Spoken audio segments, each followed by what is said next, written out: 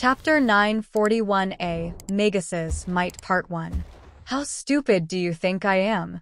Balkir replied with a sneer. I know you and your kin.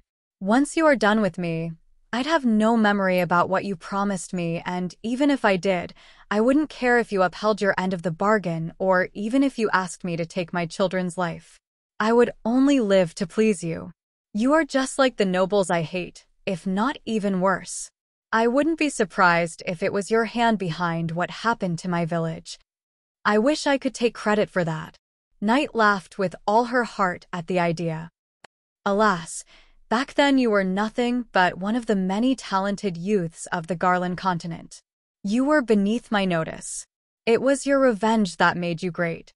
It was your revenge that allowed your genius to bloom and piqued my interest. Now choose and choose wisely, because I'm a sadist and I bore easily. Pick the wrong answer and my chosen ones will stay their hands no more. My answer is no. You are no different from the royals who first ignored my pleas for help and then tried to cajole me once they discovered my talent. Scratch that, you're even worse because you threatened my family. Not even the kingdom's assassins ever dared to do that. Balkir's body pulsed with mana as the darkness of the room swirled at his feet like a loyal dog welcoming its master's return. What about this? Night snapped her fingers and the wall behind her throne disappeared, revealing many sobbing, miserable figures chained to the ceiling. Children from all the 3 great countries from 4 to 10 years of age were forcefully brought by her spirit magic in front of her throne as a meat wall. Tell me, Ilium, did fatherhood made you soft, or are you still the same man I fell head over heels for? Do you dare say no once again now that the lives of so many innocents are in your hands? She asked. What about this as an answer? An enormous amount of darkness magic enveloped Balkir's body. Night had never seen such a spell before, but she could perceive its might. It was enough to end 1 or 2 of her chosen, if not even injure her. Do you have nothing to say about it, dear Manohar? Night said. In my line of work, collateral damage is inevitable. He shrugged. Also, I doubt they would live long even if Balkir says yes. They were dead the moment you captured them. The god of healing had taken the words out of Balkir's mind. Unbeknownst to Night, during the 11 years Balkir had pursued his revenge, he had shared through the hive mind, connecting his minions all their kills. He had slaughtered everyone on his path, no matter if they were elderly, infants, or even servants to the families of his enemies. Fatherhood didn't make Balkir softer, on the contrary, it made him more feral. He had so much blood on his hands that the children in front of him were but a drop in the ocean. Balkir alone had killed more people than most wars, and the only reason he had stopped was that his body couldn't handle it anymore. Now that his word bounded him to Salark, the only thing that mattered to him was his own family. The rest of Mogur could burn for all he cared. Excellent choice, both of you. Another snap of Night's fingers made the little bodies wither and die. Their life force was squeezed to the last drop to feed the horsemen and her chosen ones. My children, make those magi scream for me. The Black Knight's sensual smile became twisted into a grimace of savage fury. After spending years courting Balkir, she knew how powerful he was, and after her recent skirmish with Manohar, Night had gauged his strength as well. I wonder how far they can go against my spawns, she thought. Just like Dawn, Night could create prisms that she could share with her minions. The spawn would bestow upon the undead part of her powers and her mastery over the darkness element, leaving her weakened. Unlike her sister, however, the link wouldn't grant her any knowledge nor control over their actions. Night was a spirit of destruction, and as such, she would gain the innate abilities of all the undead she shared a symbiotic relationship with, but none of their weaknesses. Barriger roared his battle cry and activated the black prism that resided where once was his heart. It made the shadows that comprised his body became so dense that they took physical form. He wielded his battle axe, Storm Howl, with 2 hands and swung it down despite the distance separating him from his mark. The thrown hull was 20 meters, 66 feet, long, 10 meters, 33 feet, wide and 5 meters high, 16.5 feet.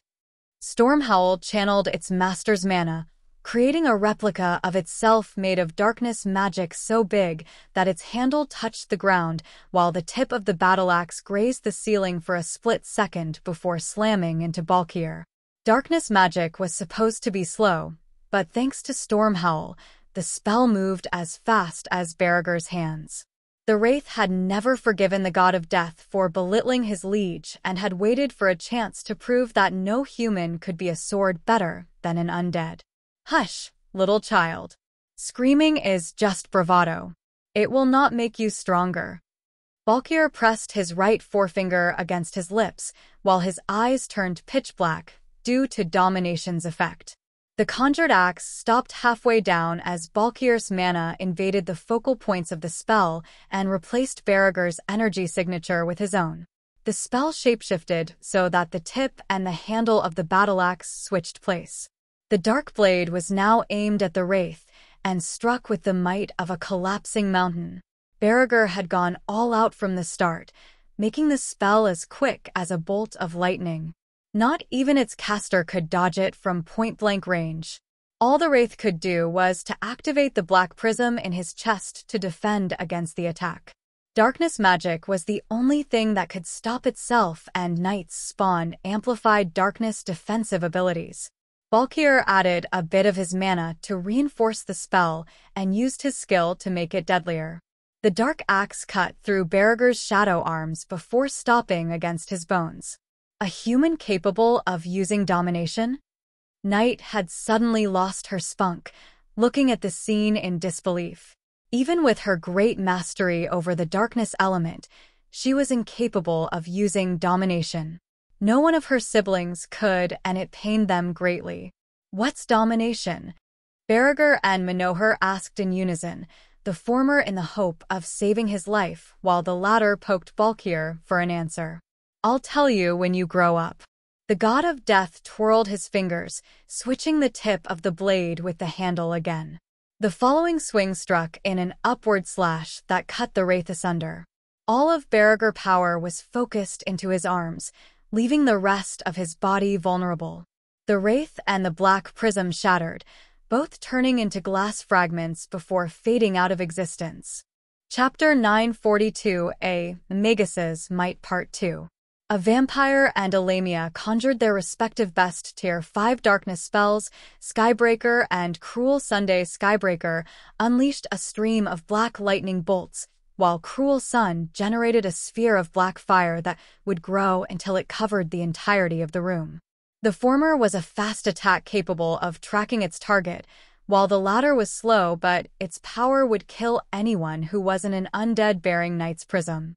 No living being could withstand such heat, and only a spawn could resist so much darkness magic. This time, Balkier had to use life vision to find the focus points of 2 spells at once. He released a pulse of darkness magic that took control of Skybreaker and Cruel Sun, turning them against their creators. By my mother, are you stupid or what? Knight couldn't afford to lose her chosen ones, so she shielded them with one of her defensive spells. Don't use darkness magic. They are just humans with shitty equipment, whereas you're undead to whom I bestowed upon relics. Use them. Balkier kept manipulating the 2 spells, sending them to crash against Knight's defenses until all of their mana was exhausted. Manohar, instead, was completely ignoring the battle and focusing solely on his companion. Seriously, how the heck do you do it? Both magi had a violet core and had been gifted with a similar amount of talent, but Balkier had lived for a decade longer. On top of that, being forced to do everything on his own, from preparing the equipment for his valors to open the warp arrays against the Griffin Kingdom, had given the polymath genius plenty of experience in all fields of magic. Manohar was still obsessed with the light element and resorted to the White Griffin resources to do what he considered scut work. A Doom Knight charged forward and suddenly blinked behind Manohar. Dimensional magic allowed her to keep her momentum so that between the difference in physical prowess and her heavy armor, she would hit with the strength of a truck. He said to shut up. Can't you see that I'm busy here? The palm of the avatar of light erupted from the mad professor's body, stopping the doomed knight on her tracks and slamming her against a wall. The construct seeped through the openings in her armor as if it was water, and once inside it shape-shifted into buzzsaws that sliced her body until they found the black prism. The doomed knight died even before her feet could touch the ground again. Enough. Get to safety, my chosen. I'll deal with the humans myself. Knight stood up, snarling in outrage. During his first visit, Manohar didn't manage to kill a single one of my champions, yet now he killed Yuta in a split second. How is this possible? She thought. The answer was that Manohar was known as the Mad Professor, not the stupid one. Against unknown opponents, he would always save his strength in the case the worst happened. All the light magic on Mogur was pointless if he was too dead to use it. Now, however, his obsessive mind demanded answers. Usually looking at a spell once was enough for him to understand its underlying principles, but this time Manohar had no clue how domination worked. Not knowing is the foundation of research, whereas not understanding is the trademark of idiots, and I'm no idiot. He thought. However, even the mad professor's thirst for knowledge had to make way for his survival instinct. Unlike Dawn, Night had never been captured. Her armor wasn't just a spawn shaped for the occasion, but a powerful artifact, just like the spear that appeared between her hands. The black rose and its thorn were items she had crafted using the skills inherited from the best hosts she had inhabited over the centuries. Not only were they masterpieces, but she was also very skilled at using them. Dominate this. Night lunged at Balkir without moving from her throne. A pillar of darkness as fast and big as a freight train emerged from Thorn's tip, forcing the god of death to dodge. There were so much mana and willpower stored in that simple attack that domination was useless against it, and so was avoiding it. The pillar performed a sharp turn and chased its target, no forcing Balkir on the defense. Darkness magic imbued with kinetic energy? How the heck is it possible? Even though the pillar kept bolting across the room like a frenzied wasp, Manohar only needed a glance to understand the trick behind it. Spirit magic, you moron. Balkir thought, while dodging the relentless onslaught. He had understood it from Barriger's attack and employed the same principle to kill the Wraith. Manohar with his human body couldn't keep up for long, so he used his avatar of light to clash against the pillar and snuff it out. I'm afraid she has a point. Manohar said. That was just a lunge, yet to stop it I needed to spend half of a tier 5 spell's mana. Her equipment is far better than ours. The god of healing had never relied on equipment for 2 reasons.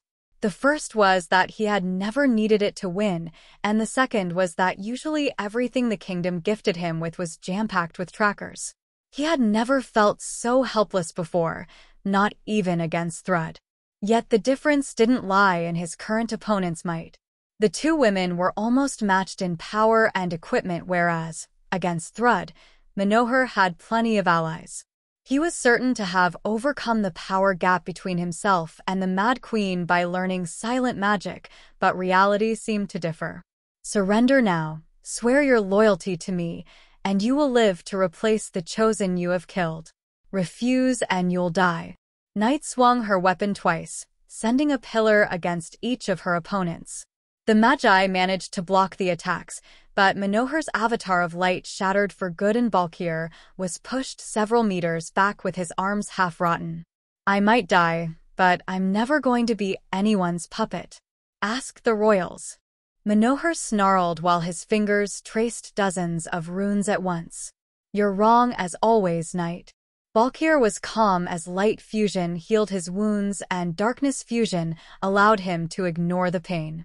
The energy mass he had conjured required surgical precision to be employed.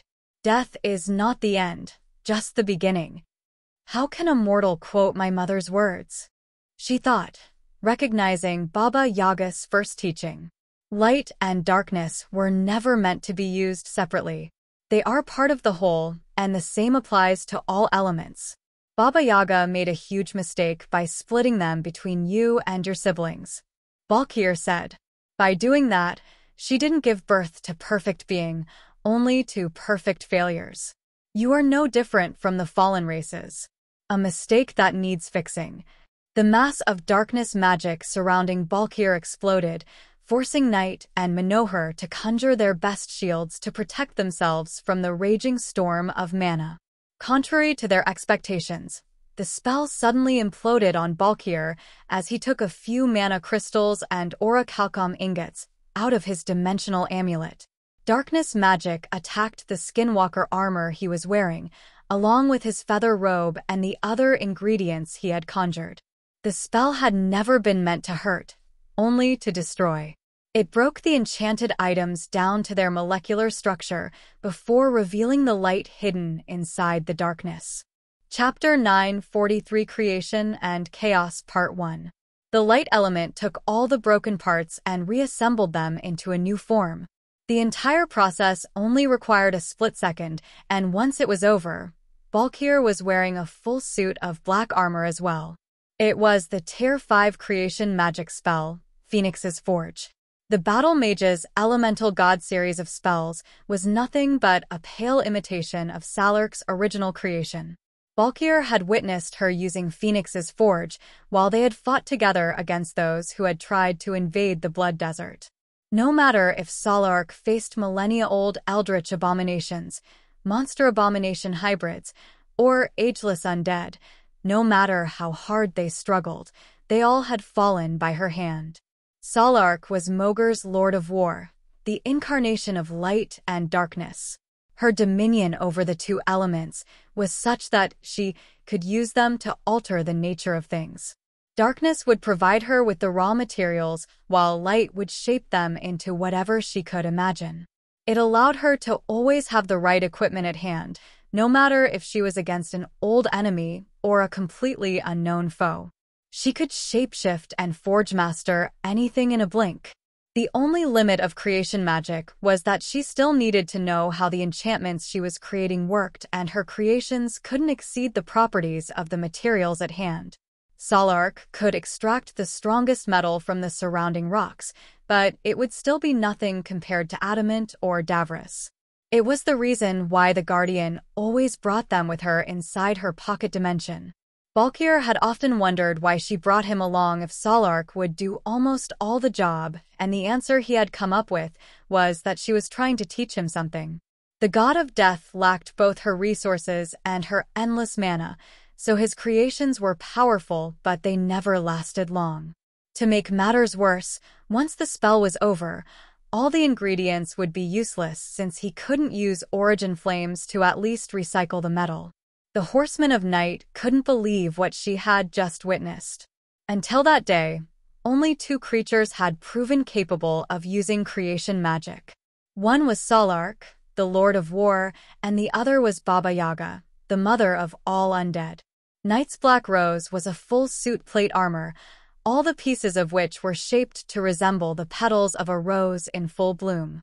Balkir's Phoenix's Forge, instead, had its plates shaped like feathers.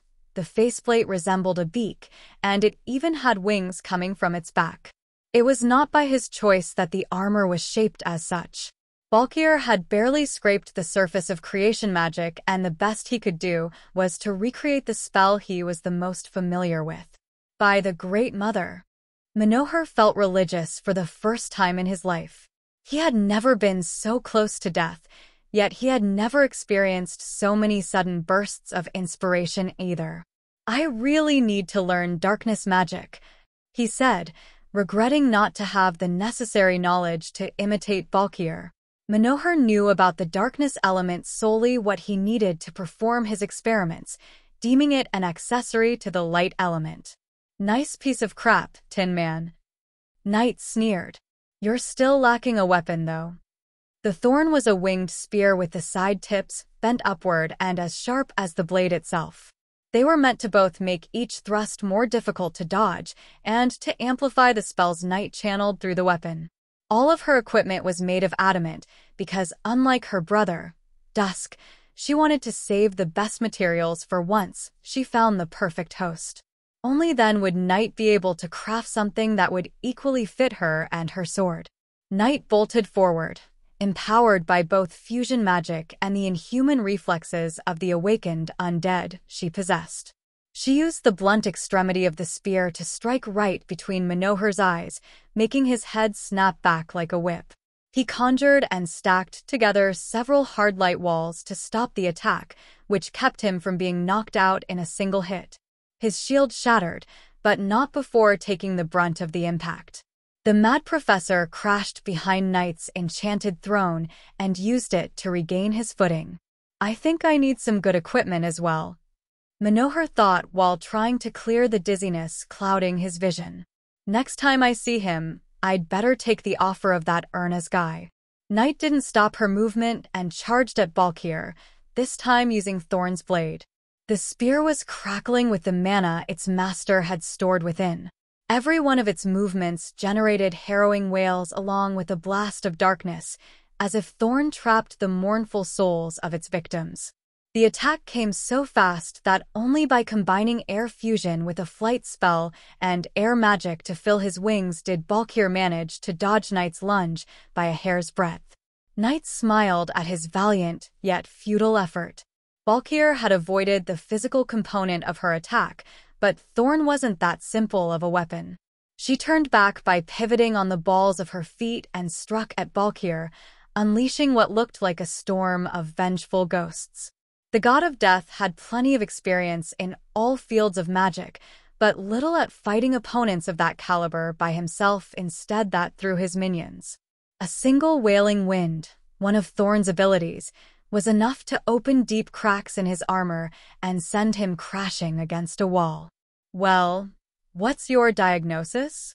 Manohar conjured two open palms, one from above and one from below Night, that swatted her like a fly and produced a thunderclap on impact. A second set of hands did the same from either side the moment the first pulled away, alternating the clapping motion between them so fast that Night would never touch the ground again. "We're screwed," Balkir said, while watching at the three of them with life vision. Manohar and he had already consumed quite a bit of mana, whereas Night had still plenty of juice. The spells of her chosen ones were about as strong as my own, yet she blocked them effortlessly. Your spells are not doing her enough damage, and the moment Night escapes and brings the fight back to close quarter, we're dead. What about yours? I have to agree. Any ideas? Manohar said as Night pierced his constructs with enough darkness magic to turn them into wisps. Between her black rose armor and the undead body she inhabited, Night had suffered little to none damage. Aside from dying, surrendering, or running away. Just one, but it requires that you buy me some time. Since she's handing us our asses already, there's no way that you alone can. Balkir said. Leave it to me. Manohar cut him short and charged at Night. All the gold embroidery of his professor uniform turned out to be runes made of light that conjured his most powerful Tier 5 spell, supernovas. Night and Manohar were now surrounded by meteors made of light and fire big enough to form a wall that prevented them from escaping. On top of that, each one of them was powerful enough to blow up a castle. Chapter 944 Creation and Chaos Part 2. Night would have liked to blink away, but they were in the middle of the encirclement created by supernovas, and it fully covered the dimensional spells area of effect and then some. You are insane, she said while bracing herself for the impact. She pumped as much mana as she could inside the black rose armor and engulfed her body with a thick layer of darkness. Indeed, Manohar replied as the world around them turned into the rough equivalent of the surface of the sun. Meanwhile, on the outside, Balkir was amazed by both Manohar's control over his spell and his foolishness. Not a single speck of light or fire escaped the encirclement, leaving the god of death able to fully focus on his own spell. Just like light and darkness were the two sides of the same coin, creation magic had its own counterpart in chaos magic. Salark had forbidden its practice because it was too dangerous, but Balkir had no option left. He cursed his hubris for showing so many skills to Baba Yaga's horsemen. Now that she knew what he was capable of, the Black Knight would never leave him alone until she got what she wanted. If I back down now, I'll live in fear whenever Salark is away for her personal business. I need to show Night that, by messing with me, she has more to lose than to gain, he thought. Contrary to what many believed, the greatest danger of conjuring chaos magic didn't lie in losing control of its darkness component. When that happened, the caster would simply and quickly die. The use of chaos magic required to completely separate light from darkness, but while darkness would be shoot at the enemy, light would remain. Without its other half, the light element would stimulate the metabolism of its caster to the extreme, turning each second into a year. The few mages who practiced chaos magic would either be eaten by the darkness, consumed by the light, or both. Only abominations could safely use it because their bodies could absorb the light element without a limit. Balkir was just a fake awakened, and his life force would have already been extinguished if not for Salark's treatments.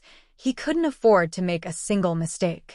While Manohar's spell ravaged the underground complex, causing the room to tremble and dust to fall from the ceiling, Balkir never lost his focus.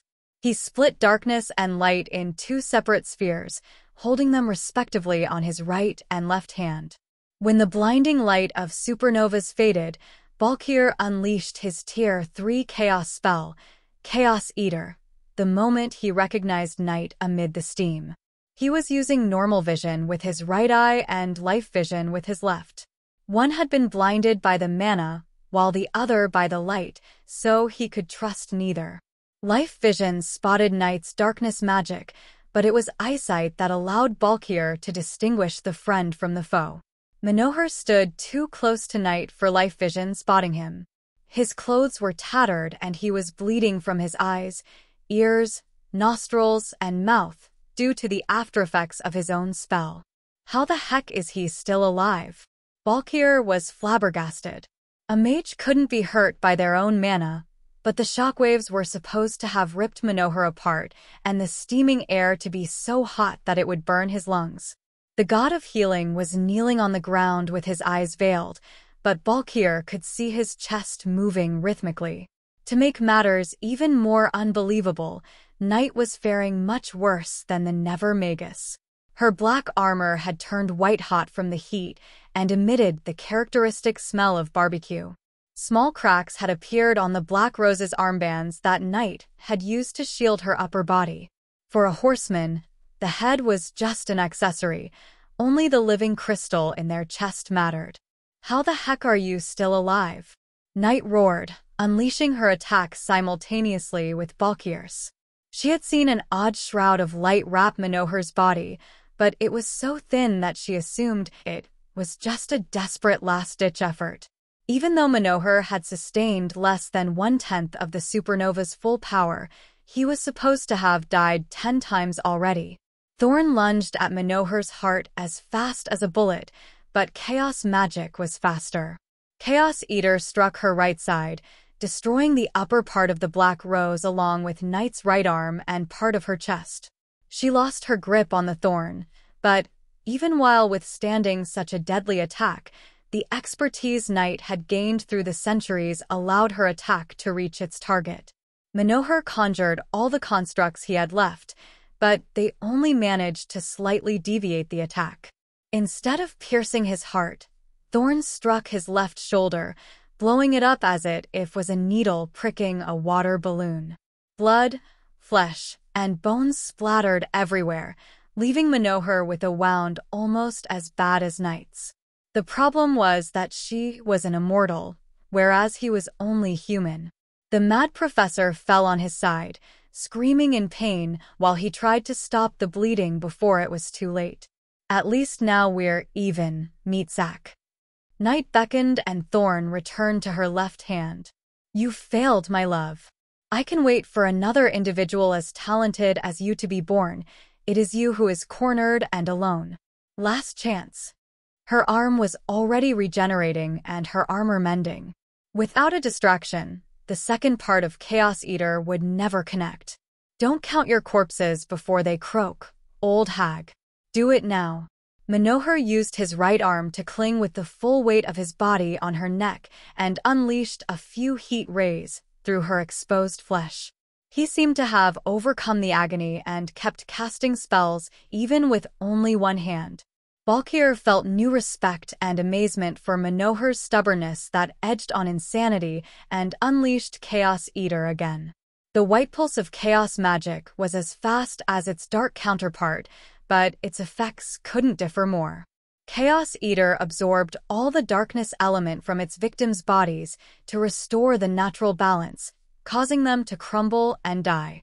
An undead would become stronger with age because the necromantic energies inhabiting their bodies would become more stable as they adapted to their host. A powerful undead was nothing but a powerful mass of darkness, magic with a soul, and a need to feed upon light energy to prolong their existence.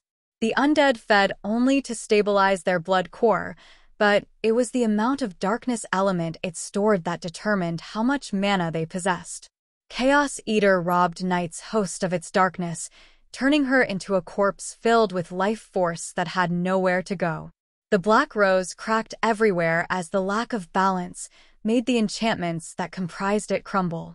The armor shattered and Night's host wrought at a speed visible at the naked eye thanks to the light magic boosting the growth rate of bacteria and fungi. As for Manohar, by the time the white flash disappeared, his body was already that of a person way over 100 years old. His limbs were as thin as twigs, his skin so flabby that it made him unrecognizable, his white hair and beard long enough to touch the ground.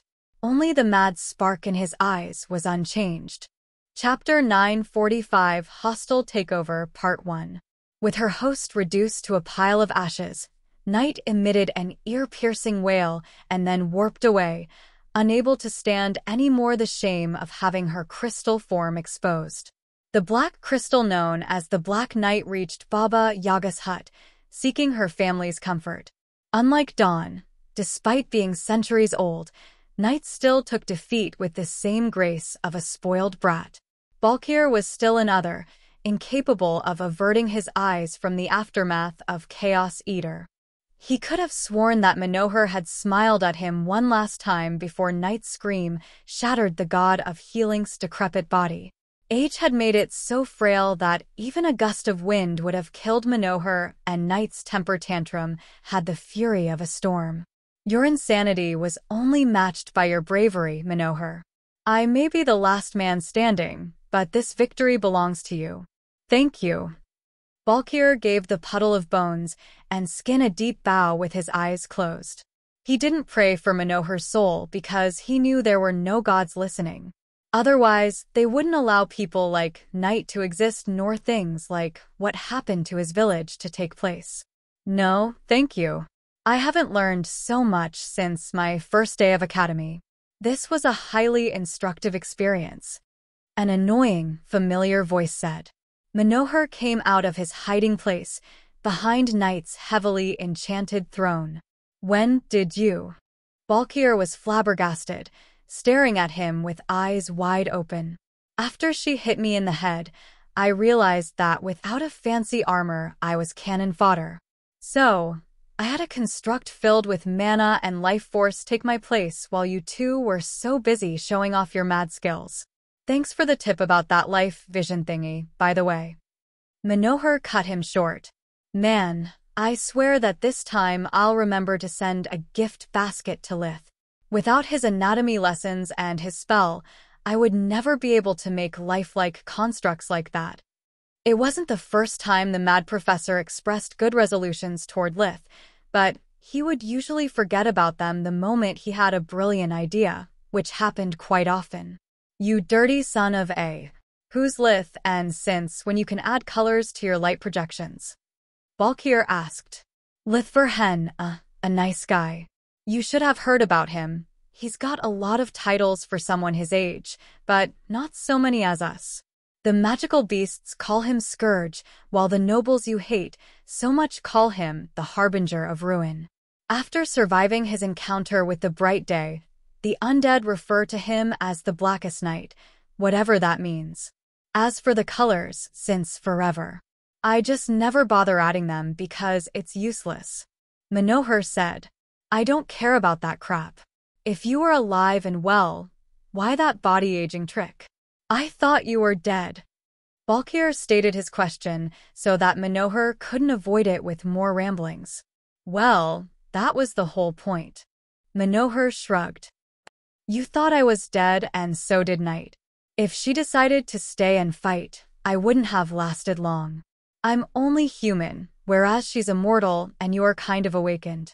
Dying for a mission would have been stupid, and I don't deal in stupid. By the way, we better bail before someone comes.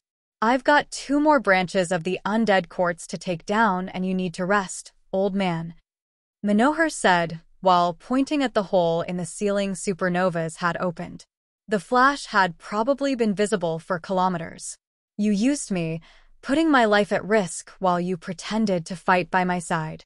The next time we meet, I will make sure to return the favor. Balkir laughed at himself. To follow a madman means to be crazier than he is. The god of death thought. The mad professor used light magic to carve Manohar was here on all the walls of the throne room to take credit for the kill, while Balkir took one of Salark's plumes out of his dimensional item and used its power to go back home. Free country of Lamerth. Beyond the eastern borders of the Gorgon Empire, in the headquarters of the Master. Baitra and Xenagrosh were working together in the forge, crafting a fine piece of equipment as a gift for the Master. Xenagrosh had purified the adamant to its utmost limits. The enhanced metal was now physically and magically 10 times stronger than its just smelted counterpart. They would have liked to use Davris, but the mightiest metal on Mogar was also the hardest to find. Xenagrosh took care of the magic circle. Her role was to feed the mystical forge with massive amounts of world energy and keep it stable for all the duration of the process. That way, Baitra could focus solely on her personal forge mastering technique, Spirit Anvil, that had earned her the title of Ruler of the Flames. She would perform the binding of the mana crystals, the runesmithing, and the forge mastering at the same time. It allowed her to freely manipulate all the single parts of the enchantments, from the pseudo-core's shape and size to the mana circulatory system's pattern. Unlike normal forge masters, she would bend the metal to her will, so that the materials she used would fit her spells and not the other way around. It guaranteed her creations to always be perfect and to reach their full potential as she had devised them. It was a technique that even Master Menadion admired and that Baitra had brought to the next level after she had stolen Menadian's Fury, the legendary forge mastering hammer. Once they were done, Baitra was holding a full suit of armor as thin as silk and yet capable of withstanding the hit of a guardian. Do you think the master will like it? Baitra said while the armor shapeshifted into a suit comprised of a white shirt, night blue pants, and jacket. Should be mad not to. Xenagrosh shook her head. Damn, I want one, too. My armor is crap compared to this one. When we get our hands on enough adamant and ingredients, sure. Baitra sighed. The purification process enhanced the metal's properties, but it also consumed a lot of raw material. Xenagrosh could use origin flames to recycle the adamant of her current equipment, but she would still need 9 times more to have enough to craft another piece like that. Why did you make the master an armor? It's us who work in the field and take all risks. Xenagrosh asked. How can you say that? The master took us into their home as daughters and risked their life every day to follow the whims of those stupid royals. The master even neglects their research to travel through the great countries and make sure the organization has everything it needs. Baitra said. Yeah, right. A true hero. Xenagrosh grumbled, looking at the Dominator armor in envy. She liked the master as well, but a dragon's greed was an always hungry beast. If we're done here, we got work to do.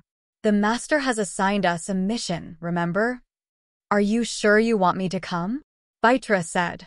It would be the first time I go out in the field since I escaped from Laroxia's mines. Chapter 946 Hostile Takeover Part 2. I already get plenty of blood madness fits at home, and I'm afraid that under stress things will get much worse. I don't want to screw up your perfect record, Baitra said. All the more reason to bring you along. Blood madness is caused by the trauma that the memories of the other Baitra inflicted upon your mind when you assimilated her essence. You must embrace the good and the bad things of your previous life if you want to heal. Xenagrosh said. I'm not that person anymore. It wasn't me killing all those people for petty reasons. I don't want and I have no reason to remember what the original Baitra did. Baitra said, acting childish for a woman her age. You're not? Really? Then, where that hammer and your forge mastering techniques come from? Xenagrosh pointed at Menadian's fury that Baitra was clenching with all her might. Even if you discarded her abomination name, Korg, you are everything that Baitra the Ragey was. You reap the fruits of her work, so you should also accept the consequences of what she did as an emperor beast first and an abomination later. Xenagrosh's voice was calm and held no blame, yet Baitra started to sob. Do you really think I'm a monster, Zor? Baitra was the only one besides the master allowed to use Xenagrosh's human name, Zorath. That would be hypocritical of me, Byt. I'm as much of a mass murderer as any other member of the organization. I'm not accusing you of anything. I'm just saying that you can't only take what's convenient and hide the rest of your memories under the rug. It's not healthy. Please believe me. I speak from experience. Zorath said. They were so close that they used monikers whenever they were alone.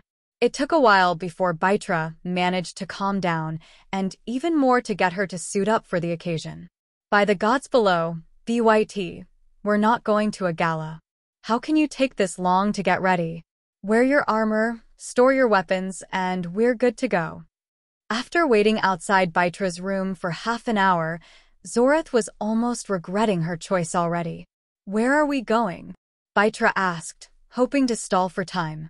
She had been ready for over 25 minutes, but she had yet to find the courage to open the door. We're headed to the city of Palarin, in the Gorgon Empire. The Griffin Kingdom is off-limits because both the Bright Day and the Black Night have been sighted there. The security is tighter than a corset and there are too many big players in the game. The Blood Desert is off-limits as well. Mostly because there is no black market except what Salark allows for. Our treasury is almost empty and we need to fill it to the brim. Our mission is a raid. We are going to rob the local and very rich branch of the Dusk Court Blind, seize their black markets and their smuggling routes. Operation Hostile Takeover is a go as soon as you get the fuck out. Zorath said. Are we going to say hi to your father? Baitra couldn't delay any longer and walked through the door. Her original nature was that of an emperor beast, so her human form was shaped according to how she imagined herself to be. Baitra looked like a lovely woman in her mid-20s, about 1.75 meters, 5 feet 9 inches, tall, with golden eyes and silver hair. She had a pixie cut that emphasized her oval-shaped face and delicate features. She kept her hair short, because she was both a forge master and a blacksmith. Lava didn't go along well with stray hair, and washing the smell of sulfur away was hard. Her foundry was located on the mouth of a volcano, the only natural source of heat strong enough to smelt enchanted metals. She was wearing a set of clothes very popular among the Empire's adventurers. It was comprised of a khaki shirt and pants, a dark brown fur-padded leather jacket, and boots with a soft outer sole. 2 one-handed war hammers were hung to her belt, and even though they were just for show, they clearly displayed how skillful the hand of the artisan was. Gods above, no. We're going to the Gorgon Empire exactly because my old man is the guardian who cares the less about his own turf. He clearly told me that the next time we face will be as enemies, and I'm not going to poke the dragon with a stick without an excellent reason. They alternated opening warp steps to save their strength until they reached the Empire's borders. Between the observation towers and the powerful arrays set in place, it was impossible for a mage to pass unnoticed. Luckily for the monster abomination hybrids, there was a third option. Xenogrash shapeshifted into her shadow dragon form, allowing Baitra to sit comfortably on her back before taking flight. As a dragon, Xenogrash could fly so high that she was outside the observation tower's detection range, and the air-blocking arrays didn't bother her. A dragon was too big and heavy to fly without magic, but she could still glide the air currents until she recovered her magical abilities. On top of that, a shadow dragon could alter their weight by turning part of their body into black smoke. There was a reason why Ligane was known as the father of all dragons. Each one of his descendants would be a species of its own, and their bloodline would have unique abilities. Between the dragon's flight speed and dimensional magic, it took them less than 1 hour to cross the over 2,000 kilometers separating them from the city of Palarin. The Gorgon Empire had a harsher climate than the Griffin Kingdom, and there were plenty of mountain ranges scattered throughout its territory. There was no such thing as middle-sized cities, only small villages and metropolises.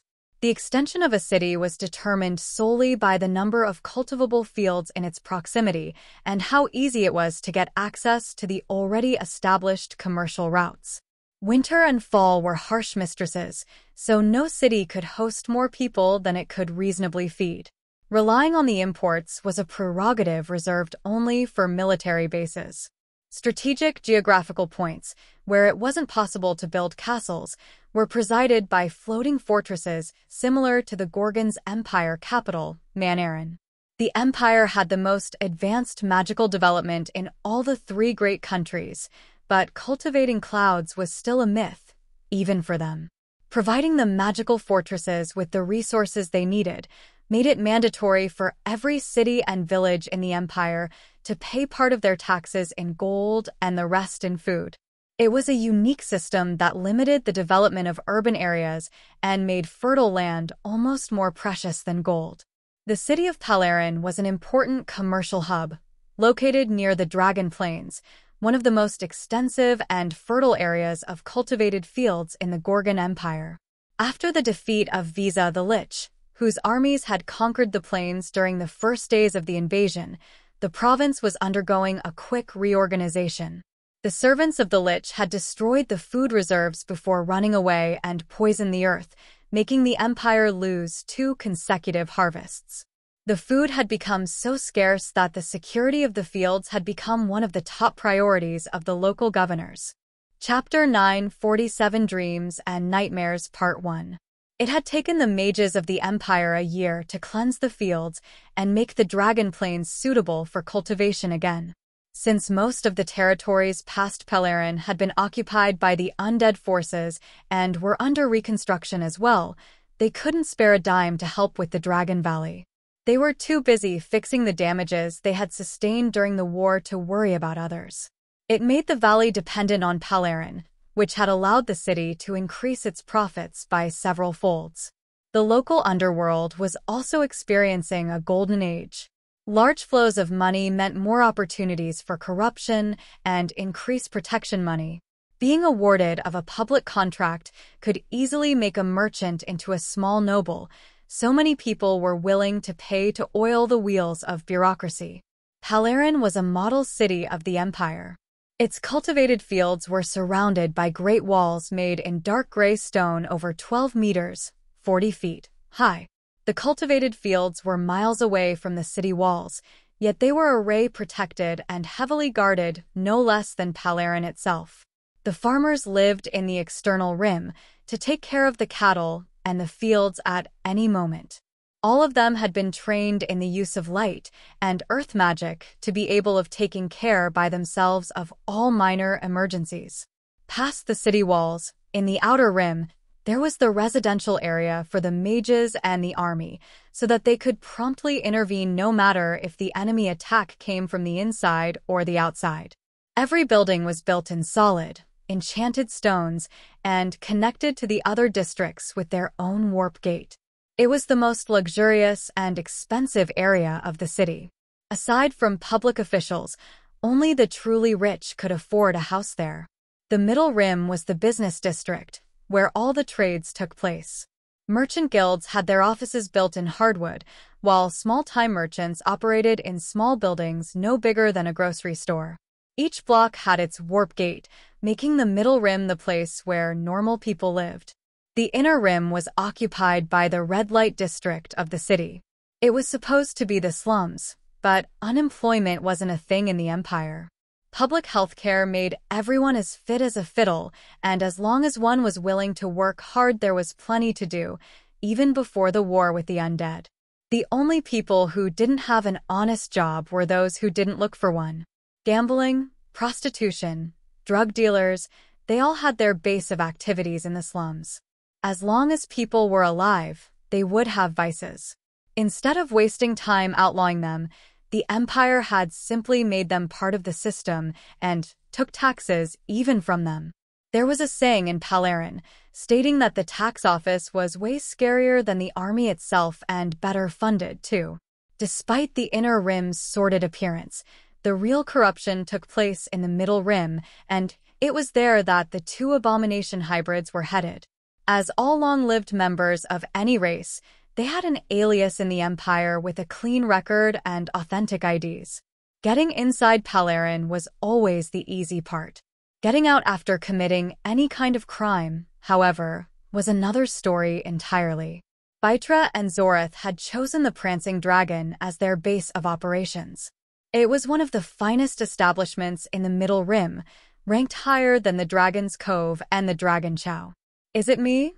Or is everyone obsessed with dragons around these parts? Baitra asked.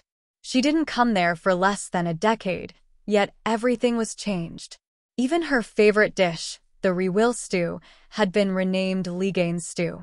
My old man doesn't make a secret of his existence. Zoreth replied.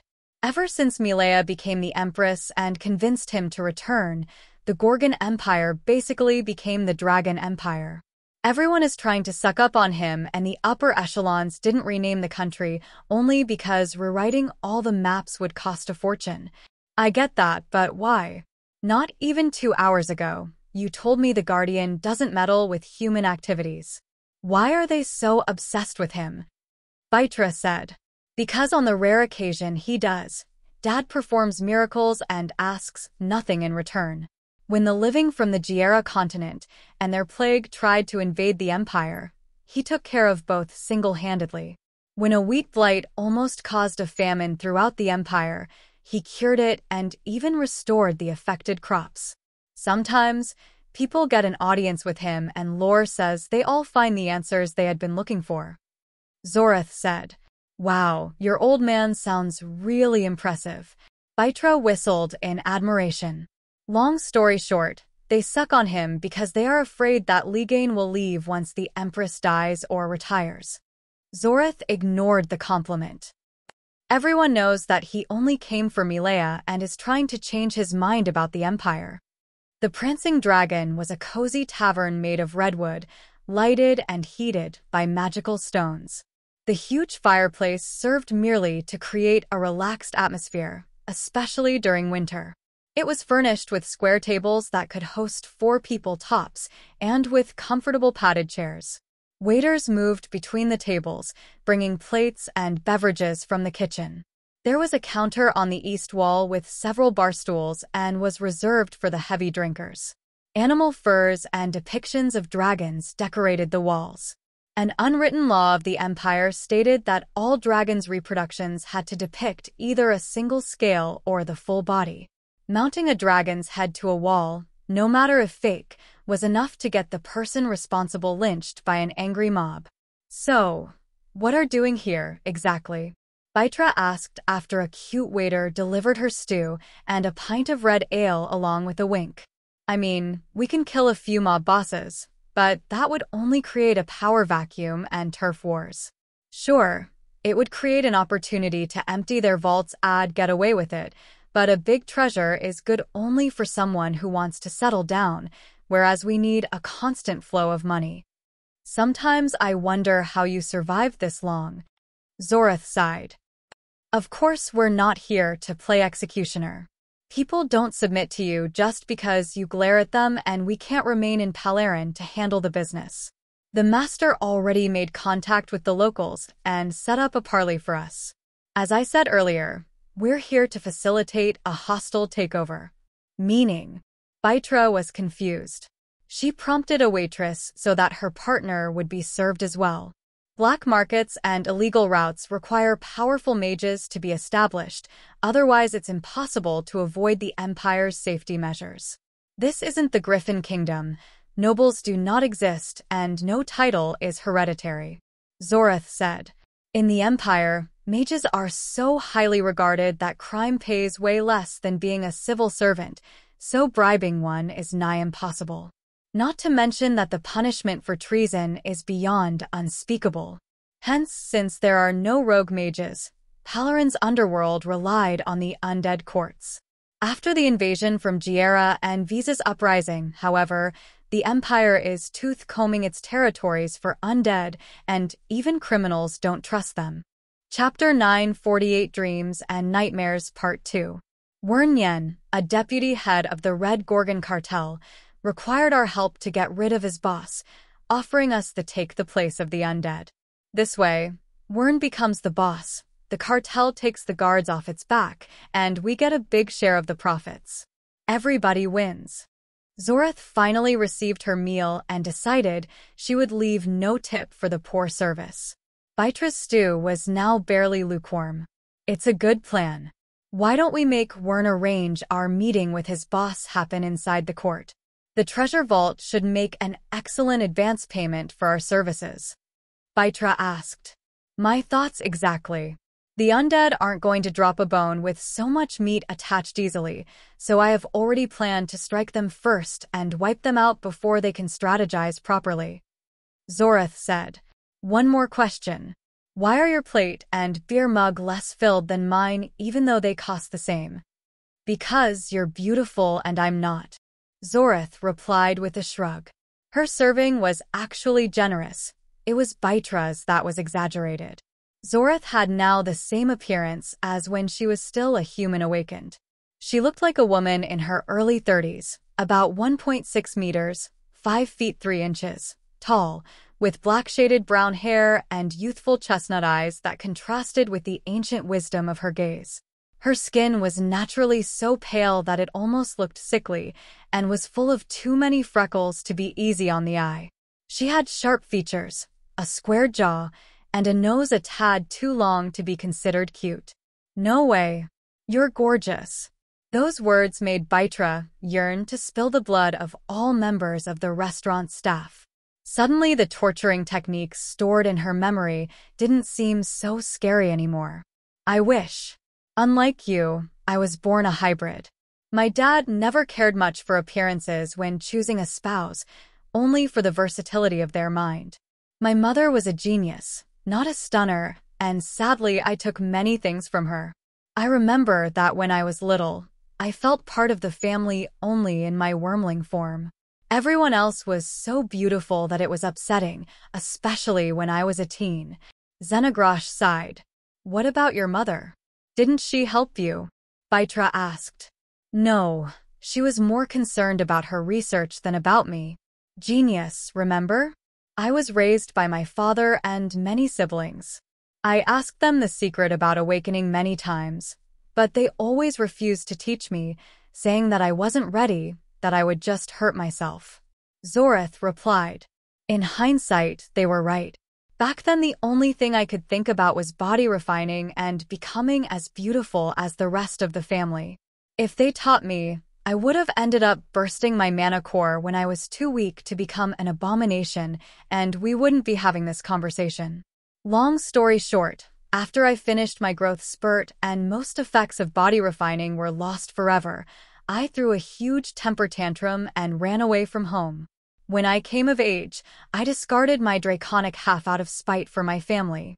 I was so conceited that I swore to myself that I wouldn't live a millennium with those looks, thinking that even death was better than such a fate. I spent years studying magic, learning to appreciate Dad's many teachings about mana and world energy, until I self-awakened a few days after my 31st birthday. You'd think that by then I was mature enough to take things slow, yet the moment I noticed that, even if to a lesser degree, body refining still worked, I lost it. I was back being an insecure teen and started to practice accumulation like there was no tomorrow. I ignored the signs, the pain, everything just to be able to return to the fold and show my father I made it on my own. Then my core cracked, but my mastery of magic and willpower were so strong that instead of dying I was reborn into an abomination. At that point, pride, anger, self-pity, everything was swallowed by the hunger. To add insult to injury, once I evolved into an eldritch, I started to regain the same draconic power I had discarded. Now I look exactly like I did before my death, and I'm too old to give a damn about what other people think. Zorith had talked while eating while Baitra kept staring at her, while her plate remained untouched. What about you? What's your story and are you going to eat that? Long-distance flight always made Zorith work an appetite. I don't know. Suddenly, Baitra's head started to hurt and several images flashed in front of her eyes. She remembered a gentle woman she called Master Mina Dion, a tower with a staircase drenched with blood, and then her hand clenched around Manadian's fury. Baitra tried to connect the dots, but it made her headache worse. She felt so much rage, envy, and shame at the same time that she started to cry. Baitra recognized the early signs of a blood madness fit and panicked. Gaths, no. Please, I don't want to ruin our mission before it even starts. In my frenzy, I might harm Zorith, or even worse, I might draw Ligane's attention. I must. Are you all right? Zorith snapped Baitra out of it by holding her hand. Why are you crying? If you don't want to share your stew, just say it. I'll just order seconds. Baitra was shocked realizing that her fit had lasted barely a few seconds, yet to her, it felt like hours. Even though she was still unable to talk, she was grateful for Zorith's kindness in dropping the subject and pretending it was about the food. Two pretty ladies like you shouldn't make each other cry. I'm sure that whatever is going on between you can be solved by good ale and a bit of company. A handsome young man said while pointing at himself and his friend sitting at a nearby table. He was about 1.75 meters, 5 feet 9 inches, tall, with short blonde hair and gray eyes. He also had perfect, white teeth that he was showing off with a stunning smile. Thanks for the offer, but unless you're a waiter and you can bring us seconds, we're not interested. Xenagrosh said with a polite but cold smile. Sometimes. The young man choked on his words when a sudden click announced Xenagrosh's ultimatum. On her right hand, she wore a set of metal dragon claws Baitra had made for her, called Sky Piercer. The silvery glove had 6 purple magic crystals embedded on its surface, 1 for each finger and 1 in the middle of its backhand. Her index, middle, and ring finger were pointed at him. Yet only the claws on her index and ring finger were extended to the length of a sword and touched either side of the youth's neck. Read between the lines, pal. Xenagrosh elongated the last claw as well, just enough to draw the man's attention to her middle finger. I'm sorry I didn't think. Then don't start now. I don't want you getting a headache for doing something you're not used to. Now scram. Her icy glare made it clear that she wasn't going to repeat herself a third time. Chapter 949, Overwhelming Power, Part 1. Xenagrosh's charade provided a perfect cover for the 2 grown men wetting themselves like kids. The truth, however, was that the killing intent came from Baitra, who was still seconds away from a fit of blood madness. She didn't like the stranger intruding in what she considered a private moment one bit. The waiters promptly came washing the floor and provided the two women with seconds, serving them simultaneously in the hope to quell their anger. A few hours later, once Vitra had managed to regain her cool, the two abominations went to one of the Red Gorgon cartel's safe houses to meet their new partner, Yen. Officially, the Red Gorgon was a merchant guild, so the place didn't differ much from a law-abiding enterprise. It was a two-story building made of wood, with a receptionist sitting at a desk in front of the ground floor's entrance, while the rest of the space was taken by offices furnished only with desks, armchairs, and file cabinets. The first floor was similarly furnished, but everything was much more expensive and each room had been made soundproof with magic. The entire building was actually protected by several invisible arrays, the value of which was worth more than the entire city block.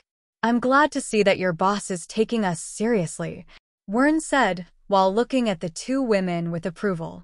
He was no mage, but he had a keen sense for recognizing talent in other people. "I know that the most talented mages are women, but those two are off the charts. Heck, I feel threatened even though they sit there doing nothing. Their bearing is that of an apex predator." He thought, "I'm certain that your magical abilities are great, but are you sure that two of you are enough? We're dealing with undead who are strong enough to kill an adult bear with one hand. How do you plan to survive if they get close?" Ren didn't reach his position without planning everything 5 steps ahead. Before making an enemy out of an undead court, he wanted to be reassured about their odds of success. Ren Yen was a man in his mid-30s, about 1.68, 5 feet 6 inches, meters tall, with blonde hair and a beard. He had a gentle face, but between his mean eyes and his burly body, he was the kind of person you didn't want to meet alone in a dark alley. He had brought the two abominations in his office, where 4 bodyguards, each taller and more muscular than Lith, and 2 of his associates were waiting for them. On paper, Ren was just the manager of the branch they were in, yet his office was beyond luxurious. All the armchairs were silk-lined and crafted with the best materials. Both the carpets and the tapestries hung to the walls were gold-embroidered, showing the masterful hand of the artist. Before discussing such insignificant details, I'd like to make the terms of our agreement clear. Xenagrosh sniffed the air and a disgusted grimace twisted her face, as if they were sitting in a shithouse instead of a living room worthy of a marquee. "After we dispose of your boss, Tolman, we'll provide the Red Gorgon with the personnel and the means to make your business thrive. In exchange, we'll take 60% of the net profits." "What?" one of the other men in the room said. 60% is more than what we give to those bloodsuckers. "Ren, what point does it have going from a bad to a worse deal?" "Excellent question, Jelaz." Ren raised his hand to make his fellow deputy head and conspirator shut up. "Let's hear our guest's answer before stopping the negotiations. Why should I accept your terms?" He interlocked his fingers and leaned back, showing no fear nor weakness. "Because if you are the smart man I think you are, you'll understand that numbers are more important than percentages," Xenagrosh said, and Ren nodded for her to continue. He had understood what she meant, but he needed the others to hear and understand it on their own, especially his bodyguards. Rebellions aimed high but started low. If the grunts didn't like where the conspiration was going, they would turn traitor in a jiffy. An army only made of generals couldn't win a war. Ren needed loyal soldiers, ready to give up their lives on the spur of the moment so that he could become filthy rich and die of old age. The Red Gorgon works well, but the undead can only support you during the night, whereas my organization will allow you to extend work hours to daytime as well," Xenagrosh said. "Double the time, double the profits." Noticing that only one of the deputy heads was smiling, Ren dumbed down the concept. The room turned from gloomy into a ray of sunshine in the blink of an eye. "That's just for starters," Xenagrosh continued. "Right now, the Empire is breathing down your neck because of Visa and her undead. By getting rid of your current partners, the constables will shift their focus on your competition. Not only will you become able to make business more freely, but you could also exploit the enemy's weakness to expand your turf. 2 birds with 1 stone. All those present were eating out of her hand, nodding like parrots. Ren felt threatened by the sudden shift in the power balance in the room. He was now the only one on his side, feeling like a guest inside his own home. I've heard about charisma, but this is too much.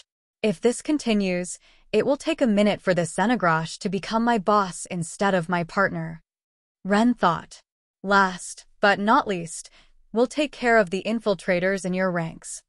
Xenagrosh stood up, moving as quick and silent as a ghost in front of the other deputy head who had spoken earlier and his bodyguard.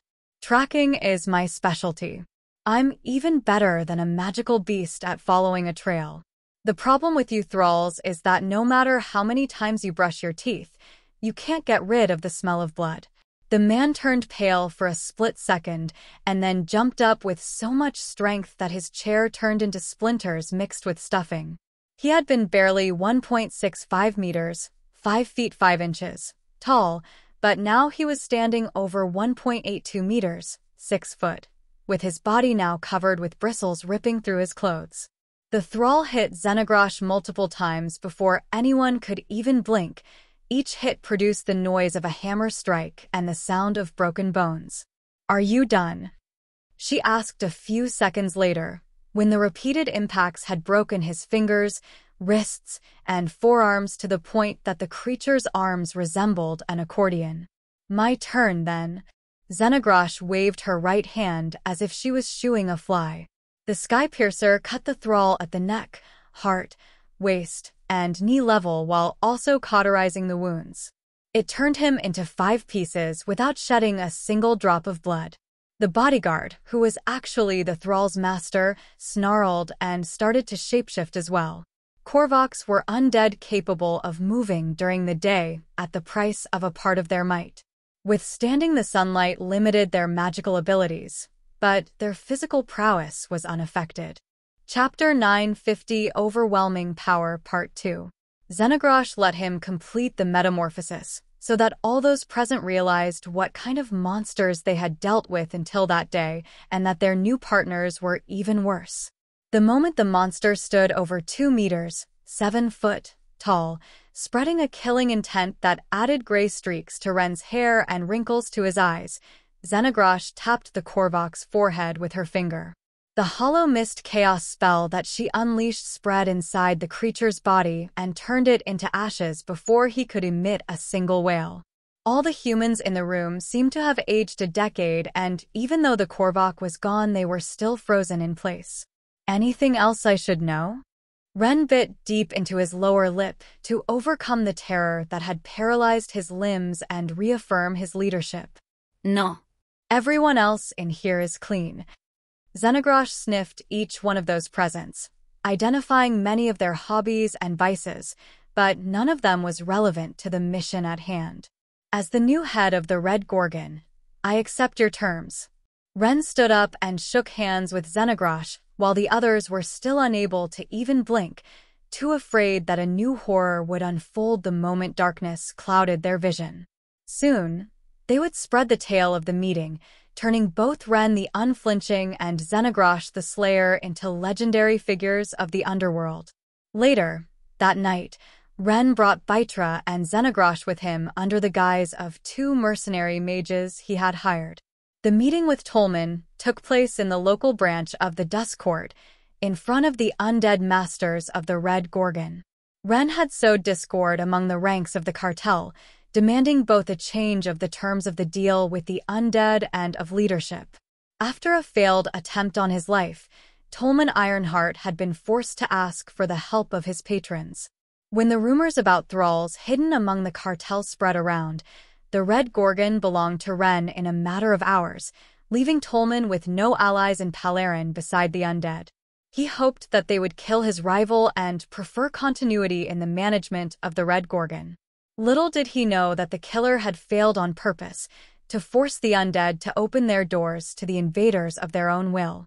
If the assassination succeeded, Ren would have become the new boss, and the Dusk Court wouldn't have given a damn about who was the leader as long as the flow of gold and food didn't stop. That way, instead, he wasn't just plotting against an insignificant human, he was daring to threaten the court, demanding audience from them as if they were peers. That was something the undead couldn't overlook, so they had invited Ren and his followers as their guests, to make an example out of them.